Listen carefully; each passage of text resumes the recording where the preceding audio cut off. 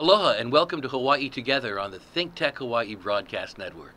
I'm Keli'i Akina, the president of the Grassroots Institute of Hawaii, where we believe in defending our fundamental freedoms. One of those freedoms is the right to speech, free speech.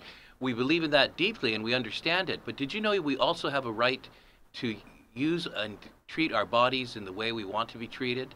But that is something that comes up against federal regulation when it comes to the use of prescription drugs, both in terms of their cost and their availability. I've got an expert with me today who understands this issue and is doing some pioneer work in helping people to think it through and develop good policy. His name is Dr. Jeffrey A. Singer. He operates a clinic for general surgery in Phoenix, Arizona. He's very well known in terms of his work in his field, but he's also a public policy expert and a senior fellow at the Cato Institute and works with various think tanks and other policy organizations to come up with better policies in terms of medicine for the medical profession and for consumers, which happen to be patients. I'd like to welcome Jeff Singer to our program today. Jeff, welcome to Hawaii Together today. Aloha. Aloha. I wish I could be there physically. Yes, I wish you could be here. As you see beautiful Waikiki Beach and Honolulu behind me, maybe we'll get you out here soon. Jeff, you've done a lot of work in terms of the rights of individuals to use the kinds of prescriptions that they deem that are worthwhile for them as patients. But we seem to have a problem in this country in terms of their availability due to federal regulation. What kinds of problems do we have? Well, first of all, ever since, believe it or not, 1951, most people are unaware of this, but ever since 1951, the Food and Drug Administration was given the authority to decide what drugs can be prescription only and what drugs are over the counter. Prior to that time, the Food and Drug Administration was only concerned with making sure that drugs that were being brought to market were safe. And whether or not the drug would be available by prescription only was a decision that would be made by the drug maker. Sometimes, they decide that it's complicated and they didn't want to take the liability risk to have the drug available over the counter. So they would say to the druggist that you can only give this to a customer if they have a prescription. But other times that wasn't the case. So people would get a prescription from their physician. They would consult with the pharmacist as well, who's very knowledgeable, sometimes more knowledgeable than physicians on drugs and drug interactions. And then they'd make their own decision as to what was best for them. That power was taken away by the federal government in 1951. So now the FDA decides what's over the counter and what's prescription only. As a rule, when drugs are prescription only, they cost a lot more than they become once they are switched to over the counter. Throughout history, when drugs have been reclassified to over the counter from prescription only by the FDA, you could see the prices drop dramatically. They become subject to a competition from like products, and consumers do what consumers do, which is they comparison shop. They ask a lot of questions.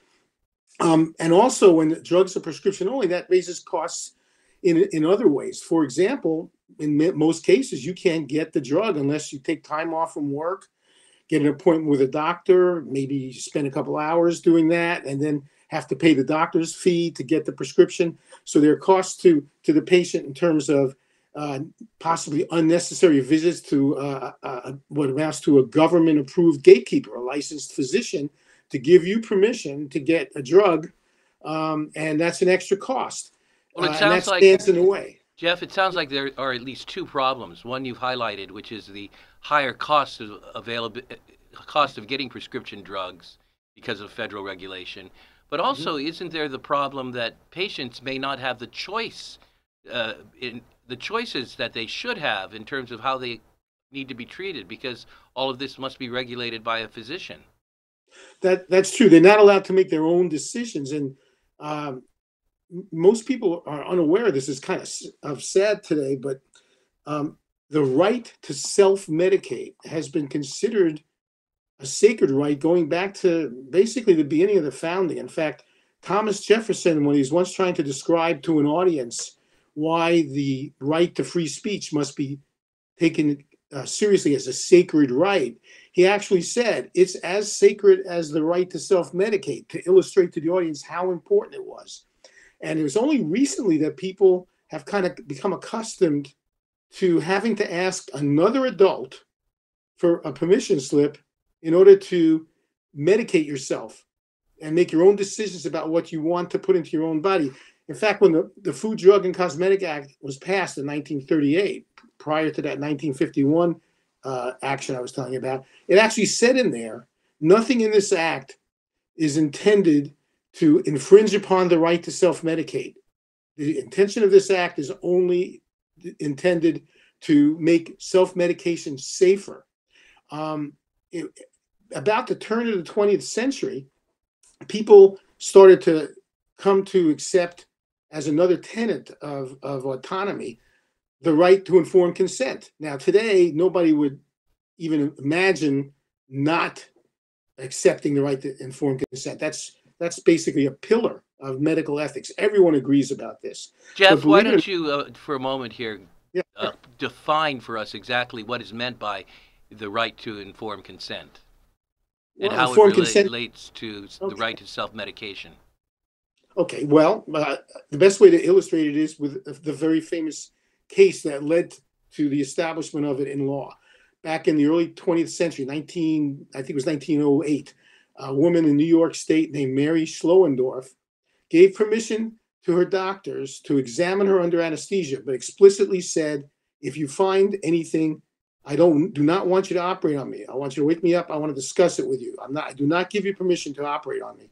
The doctors examined her under anesthesia, and they felt a tumor of the uterus, and they proceeded to perform a hysterectomy. And she had complications from that surgery. She sued the doctors and the hospital for assault. She said, I didn't give you permission, and this was assault. And the judge in the case, Judge Benjamin Cardozo, later became a Supreme Court justice, actually said that this is a fundamental right to informed consent, that a person owns their own body, and no one has a right to do anything to that person's body without that person's consent. So, but believe it or not, it wasn't until the latter part of the 20th century that became kind of the accepted way. In fact, as recently as when I was in medical school, there were cancer specialists in the 1970s who would intentionally not tell their own patient that they had cancer because they thought it might make them too emotional and unable to cooperate in the treatment, but they would tell their loved ones and keep their own patient in the dark, which was not informed consent. Nowadays, everyone agrees that's medically unethical. Well, I think that we have a word for this. It's called paternalism, whether it's the physician practicing this paternalism or as the agent of the state practicing paternalism. Let me play devil's advocate for a moment, Jeff, though. Sure. The argument goes that if you just let people make their own decisions in regard to their health, they don't have the education, the background, the knowledge, the experience with which to make good decisions. Therefore, the state should prevent them from making those decisions and vest that only in the hands of physicians. How do you respond to that? Well, just on a moral level, I just think that's immoral. Everyone owns their own body and has a right to decide what they want to do with their own body. So just on a moral level, but also looking at it from a different angle, other people who are suddenly becoming your keepers, who are telling you what you can and cannot do, they're not infallible either. I mean, I'm a doctor, and I could tell you with all honesty, we make mistakes. That's why we have malpractice cases, for example. And there's some doctors who are unethical. So the notion that picking another person to make decisions for you is in your best interest, I think that unless you're a child and you haven't developed yet to maturity where you can make your own decisions, or you have cognitive impairment, I could, then of course we can make exceptions and have guardians appointed. And the other thing is that there's actually empiric evidence that when people make their own decisions, they tend to be much more careful than when they get decisions made for them by a physician. For example, there was a well-known study done. Birth control pills is an example. Okay, birth control pills are prescription only in the United States. In 102 countries, they're available over the counter. The American College of Obstetrics and Gynecology, as well as the American Academy of Family Practice, for over 20 years have been urging the Food and Drug Administration to make them available over the counter. Some states, including Hawaii, I guess we'll talk about that a little later, have come up with workarounds to make it a little easier for women to get it. But the fact is, here you got specialists who have a vested interest, actually, economically, in wanting to have people be required to come to them, to pay them for a prescription and for an exam. And they're saying, you don't need this. You should be able to get it over the counter, but it's still prescription only in the United States. So at the University of Washington in Seattle, they did a study where they asked women to fill out a questionnaire, a self-screening questionnaire to decide whether or not they think they are a good candidate or a bad candidate to go on oral contraceptives. And what they found is the women were in agreement with the doctors 90% of the time. The 10% of the time the women weren't in agreement with the doctors is because the women were actually more conservative than the doctors were. The doctors said it was okay when women actually said it's not okay. And generally, as a rule, there have been a lot of evidence to suggest that when people are making their own decisions, I know when I go myself to, I don't know every single drug that exists and all of the risks and benefits. So when I purchase over the counter from a pharmacy, I read the labels, I avail myself of information on the internet. I ask the pharmacist who knows a lot about medications. I prescribe medications. I'm a doctor. Sure. It's not unusual for me to get a phone call from a pharmacist. So what you're basically saying is that fundamentally there is a right to make your own decision, and when people are allowed to make their own decisions, they tend statistically to make good decisions. And also they tend statistically, when the doctor is making the decisions, they tend not to do as much due diligence because they assume, well, the doctor's the expert. If he's prescribing this, then I guess it's okay. And I'll admit it's not that uncommon for me even. I'll get a phone call from a pharmacist where I prescribe, let's say, an antibiotic for one of my surgical patients with an infection. And the pharmacist will phone me at the office and say, I noticed you prescribed this antibiotic. The patient is on this blood pressure pill, and this particular antibiotic has a dangerous interaction with that blood pressure pill. I really advise that you don't use this antibiotic. And I'm not aware of that because the pharmacist is actually, they're experts. They're more knowledgeable. So sometimes when that happens, I'll say, oh, thank you so much for letting me know that. Then let's switch to something safer. And I'll ask, then how about this one? Is this okay? Yeah, that one's safe. So this happens all the time.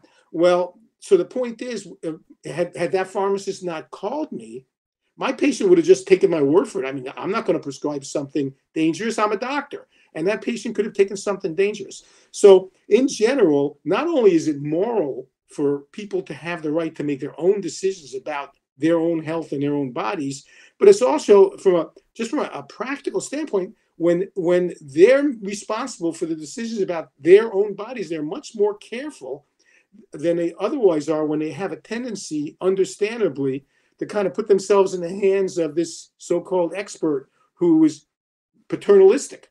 Well, that makes a lot of sense, Jeff. We're going to go to a break quickly, but basically to sum up, there's a moral imperative that people have to medicate themselves as they see fit.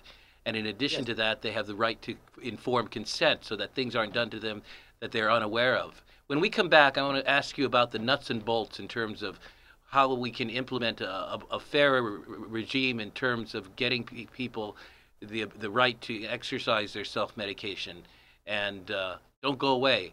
You and I may not be able to hear each other during the break, Jeff, but the audience will have some very important announcements. And we'll be back on ThinkTech Hawaii's Hawaii Together in just 1 minute. Don't go away. Aloha. My name is Wendy Lowe, and I want you to join me as we take our health back. On my show, all we do is talk about things in everyday life, in Hawaii or abroad. I have guests on board that will just talk about different aspects of health in every way, whether it's medical health, nutritional health, diabetic health, you name it, we'll talk about it. Even financial health. We'll even have some of the Miss Hawaii's on board and all the different topics that I feel will make your health and your lifestyle a lot better. So come join me. I welcome you to take your health back. Mahalo. Aloha, Stan Energy Man here. You can see me every Tuesday at 3 p.m. here on ThinkTech Hawaii. We're not on Friday anymore, so don't be looking for me on Friday. I'm on Tuesday at 3 here on ThinkTech, coming to you live and direct from the beautiful studios in downtown Honolulu's Pioneer Plaza. So please join me, and we'll talk everything about hydrogen and clean energy, not only for Hawaii, but for the whole wide world. Aloha.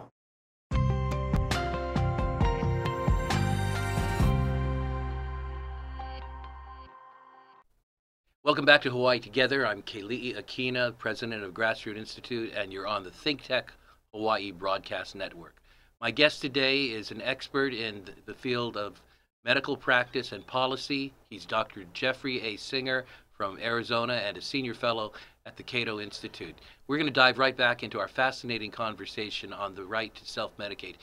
Jeff, on a very practical level, what kind of benefits would the consumer get if prescription drugs were available generally over the counter rather than having to go through all of the federally prescribed protocols needed to get them from a physician or a hospital?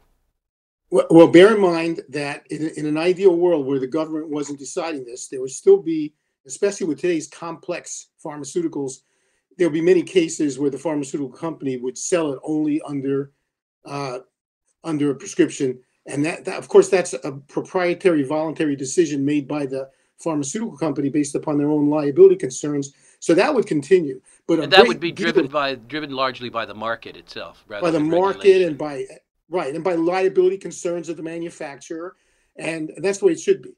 So and it wouldn't be, in other words, we wouldn't necessarily have just a free-for-all. There would be some regulating mechanisms, even if the government were less involved.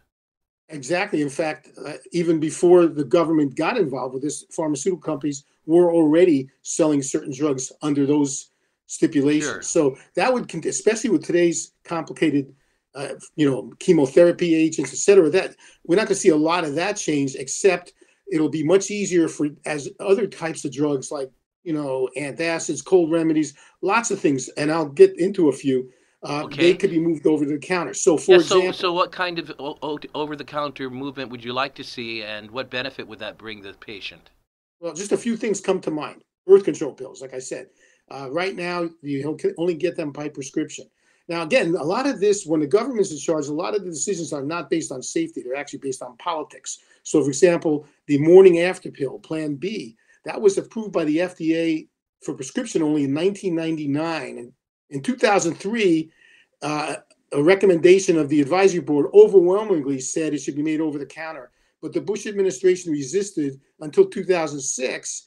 And then it was recommended that it be made over the counter to under 18 in 2011. And the Obama administration resisted until finally in 2013, the court ordered that Plan B be made available over the counter. So that was just all politics. Now, naloxone, the opioid overdose antidote, we hear the Surgeon General going around the country urging everybody to get a hold of it.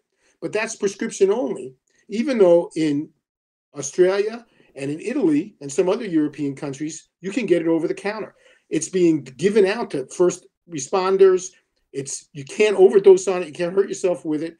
That should be made over the counter. The FDA has not done so, even though they've actually invited the drug makers to ask them to make it over the counter.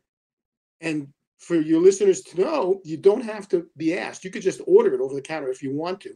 But obviously, there's some political reasons involved here, so they've not made that over the counter.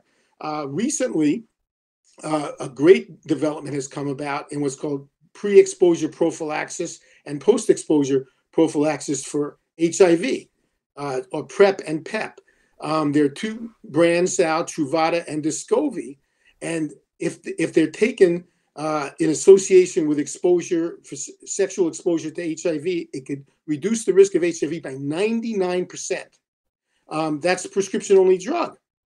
The side effects from it are relatively innocuous, and they should be made available over the counter. Now, these are all federal decisions, but states do have in their power ways to at least mitigate some of these detrimental effects.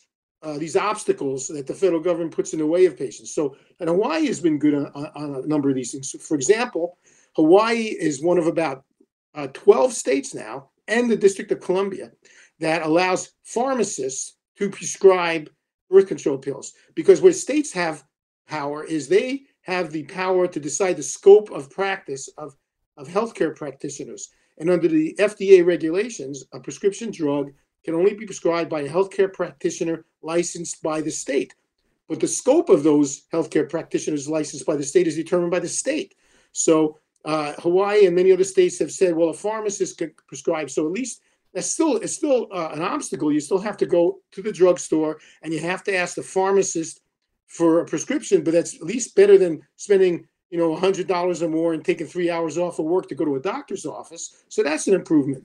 Every one of the 50 states has allowed naloxone to be prescribed, be given out by the pharmacist. They've either allowed the pharmacist to prescribe it, or many states have done what's called a standing order. If the state's health director happens to be a physician, then that health director has acted as the physician and basically says, I'm giving you an order to all pharmacists in the state. If a person comes up to you and wants naloxone, I'll be the ordering physician. So that's a way around it. Well, you're talking about the authorities that the states still retain, one of them being the definition of what goes into the scope of practice for a practitioner. You mentioned pharmacists, for example. What other kinds of things would you like to see pharmacists able to do? Well, for example, in California, this is the first state to do this. They allow pharmacists now to prescribe pre-exposure prophylaxis and post-exposure prophylaxis for HIV.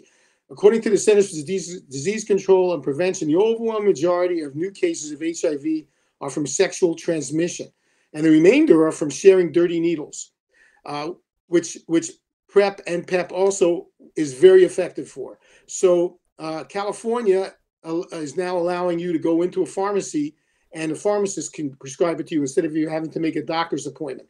They should do that in Hawaii and all the other states. But there's a whole host of drugs that either the state can move from prescription to over the counter, rather from a doctor prescribed to pharmacist prescribed, or they could even have the state health director give a standing order, like it's being done for naloxone, where the state health director could say, I'll be the prescribing doctor if somebody wants PrEP or PEP or birth control pills. It's on you put that under me. Other things that scope of practice, things that states can do. All 50 states now allow pharmacists, again, to give vaccinations.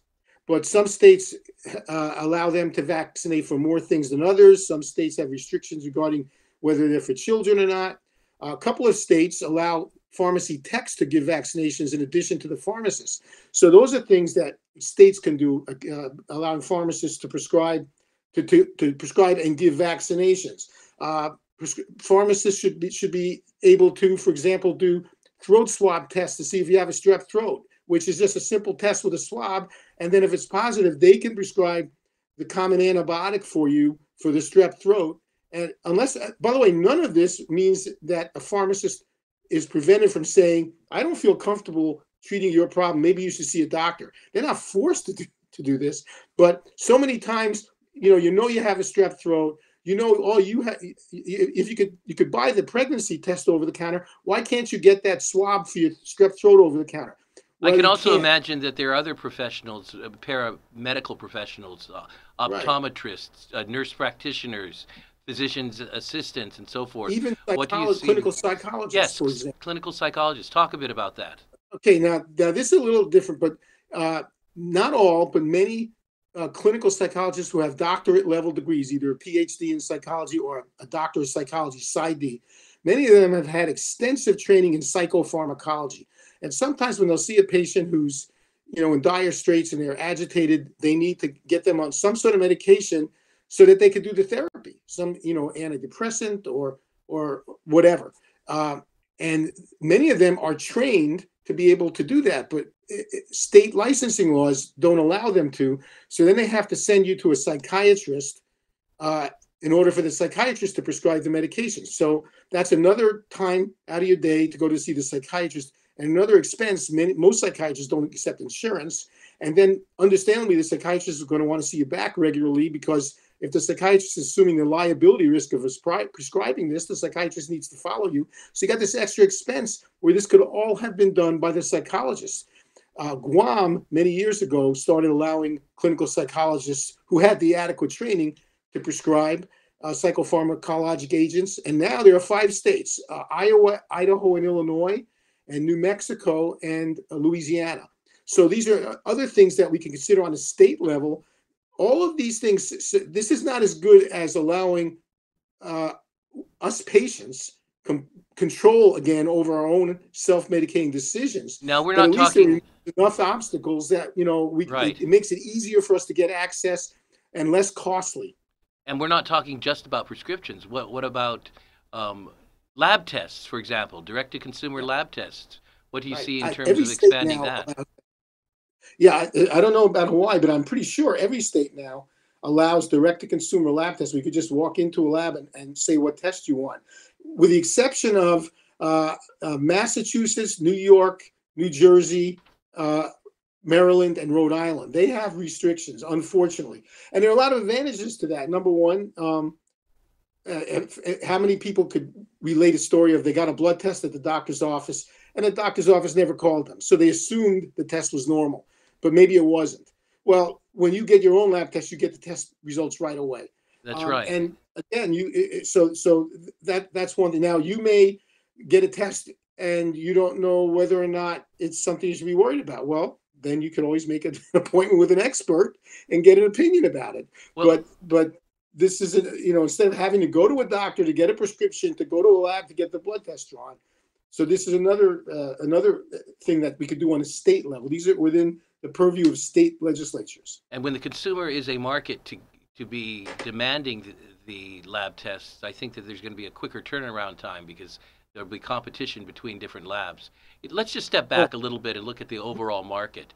With CVS just expanding everywhere and bringing pharmacy services to almost every neighborhood, we may see pharmaceutical services available in 7-Elevens and so forth. And as Why not? there's access like this, what do you think happens ultimately to the market and to the quality of medical care across the country? I think it actually compels doctors and other healthcare practitioners to give better service, because when people can take matters into their own hands more readily and not captive of this paternalistic system, then the healthcare professionals basically have to prove to the consumer why it's important to come to them. So it actually makes for a much more accountable and responsive healthcare practitioners. I'd like to add a couple of more things that could be done on the state level. For example, If we can let's close say with this, that'll be great. okay, so you're running out, your prescription's running out, and you can't get into your doctor for a refill, and your prescription was only for this 1 month's period. Pharmacists should be able to give the scope of practice where they can extend the prescription to 30 to 60 days to allow you the time to get in to see your doctor to discuss it again. Those are things that, again, states can That do. sounds States good. can work. Well, Jeff, you've come up with some wild ideas too, turning pharmacists into activists as well. And if Yes. there's any interest in following up with your work, reading a book or an article, as we close right now, can you tell our viewers how they can get a hold of you or what they should log into? You can go to the Cato Institute's website, cato.org. If you go under experts, you click under experts, you'll see in alphabetical order the different experts. I'm there. You click on my name and it'll get you all the things that I've written. Many other of my colleagues write on this as well. It's not just me. And I also have a book I'd like to recommend to your viewers.